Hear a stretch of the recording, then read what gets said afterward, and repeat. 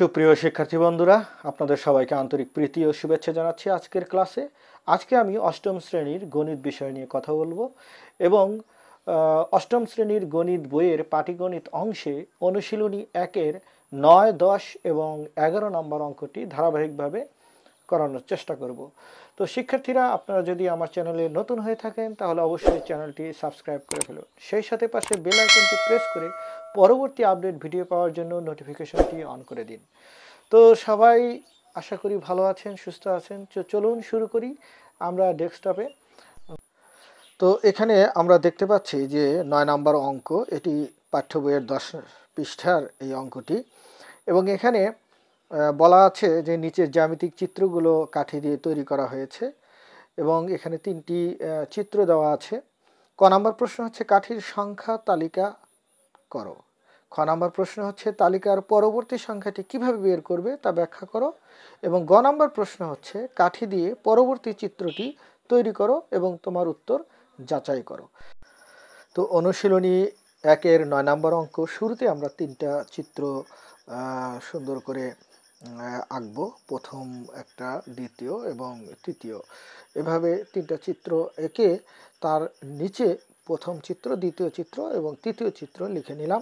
এবার গুণে দেখি, প্রথম চিত্রে সংখ্যা হচ্ছে 4টি, দ্বিতীয় চিত্রে 7টি এবং তৃতীয় চিত্রে 10টি। এভাবে প্রথম, দ্বিতীয়, তৃতীয় চিত্রটিতে যথাক্রমে 4, 7 এবং 10টি কাঠি রয়েছে। তো এবার খ নম্বর অঙ্ক, এখানে ক থেকে আমরা পাই কাঠির সংখ্যা যথাক্রমে 4, 7, 10 এবং সংখ্যাগুলোর ব্যবধান হচ্ছে 3, অর্থাৎ প্রতিবারই সংখ্যাগুলোর সাথে 3 যোগে পরবর্তী সংখ্যা পাওয়া যাচ্ছে। অতএব পরবর্তী সংখ্যা হবে 10 যোগ 3 সমান 13। এখন গ নম্বরের অঙ্ক, খ হতে পাই পরবর্তী সংখ্যা হচ্ছে 13 এবং অতএব পরবর্তী চিত্রটির কাঠির সংখ্যাও 13।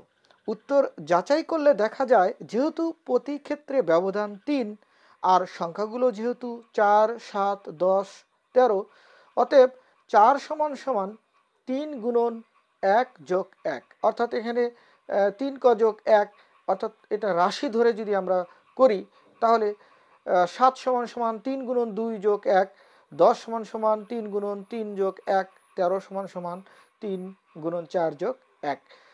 অর্থাৎ এখানে 3 ক যোগ 1 রাশি ধরে সংখ্যা তালিকাটি প্রমাণ করা যাচ্ছে বা যাচাই করা হলো এটি সঠিক। এবার পরবর্তী চিত্র, যার কাঠির সংখ্যা 13, চিত্রটি এঁকে ফেলি এবং গুণে ফেলি। হ্যাঁ, ঠিক আছে কি? হ্যাঁ, এটা এঁকে ফেললাম এবং গুণে দেখছি ঠিক আছে। চিত্র কাঠি 13 এবং 9 নম্বর অঙ্কটি শেষ হয়ে গেল। তো এবার 10 নম্বর অঙ্ক, এখানে দিয়াশলাইয়ের কাঠি দিয়ে নিচের ত্রিভুজগুলোর প্যাটার্ন তৈরি করা হয়েছে। এখানে 3টা চিত্র আছে এবং চতুর্থ চিত্রে দিয়াশলাইয়ের কাঠির সংখ্যা বের করো। এটি হচ্ছে প্রথম প্রশ্ন। দ্বিতীয় প্রশ্ন হচ্ছে প্যাটার্নটির পরবর্তী সংখ্যাটি কিভাবে বের করবে তা ব্যাখ্যা করো, এবং গ নাম্বার হচ্ছে শততম প্যাটার্ন তৈরিতে কতগুলো দিয়াশলাইয়ের কাঠি প্রয়োজন। তো এবার শুরু করছি। প্রথমে চিত্র 3টি এঁকে নেই, প্রথম, দ্বিতীয়, তৃতীয়। এবং প্রথম চিত্রে 3, দ্বিতীয় 5 এবং তৃতীয় 7। আমাদের চতুর্থ চিত্রটি অঙ্কন করতে হবে। তাহলে কাঠির সংখ্যা পেলাম। এবার ব্যবধান 2, 2, 2, অর্থাৎ কাঠির পরবর্তী সংখ্যা হবে, যেহেতু ব্যবধান 2, সুতরাং সাথে সাথে 2 যোগ করলে পরবর্তী সংখ্যাটি আমরা 9 পাচ্ছি। নম্বরে কাঠির পরবর্তী সংখ্যা আমরা কিভাবে পেলাম সেই বিষয়টি ব্যাখ্যা করতে হবে।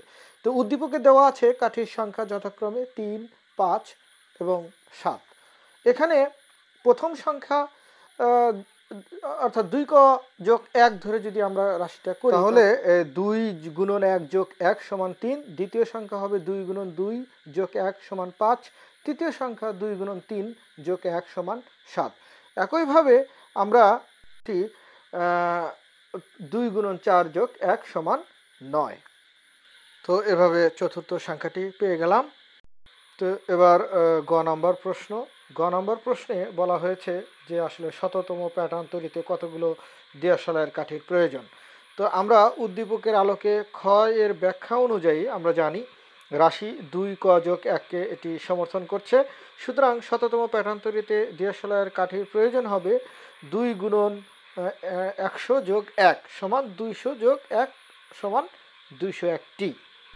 তো এবার 11 নম্বর অঙ্ক, এখানে 5, 13, 21, 29, 37 এভাবে 5টি সংখ্যা দেওয়া আছে। তো ক নম্বর হচ্ছে 29 ও 37কে দুটি বর্গের সমষ্টি রূপে প্রকাশ করো। এখানে দুটি বর্গের সমষ্টি রূপে প্রকাশ করা যায়, আমি 1 থেকে 100 পর্যন্ত এরকম একটি ভিডিও দিয়েছি, আপনারা পারলে আমার চ্যানেল থেকে এই ভিডিওটি দেখে আসবেন। তো তারপরেও খ নাম্বার হচ্ছে তালিকার পরবর্তী 4টি সংখ্যা নির্ণয় করো এবং গ নাম্বার তালিকার প্রথম 50টি সংখ্যার সমষ্টি নির্ণয় করো। তো আমরা চলে যাচ্ছি মূল অঙ্কে। তো এখানে 29 ও 37 বর্গের সমষ্টি রূপে প্রকাশ করা হলো। 2 এর উপরে বর্গ এবং 5 এর উপর বর্গ করলে এবং দুটোর যোগফল 4 এবং 25 যোগ করলে 29 হয়।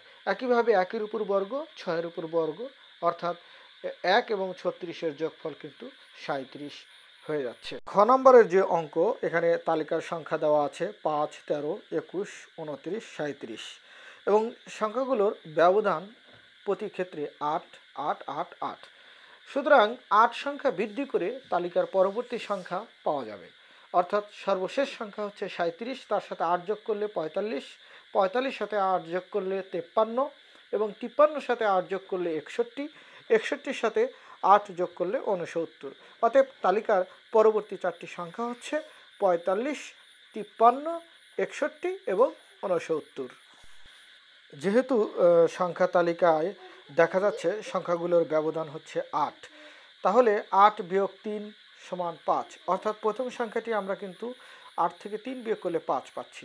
তাহলে 8 গুণন 1 বিয়োগ 3 সমান 5, 8 গুণন 2 বিয়োগ 3 সমান 13, 8 গুণন 3 বিয়োগ 3 সমান 21।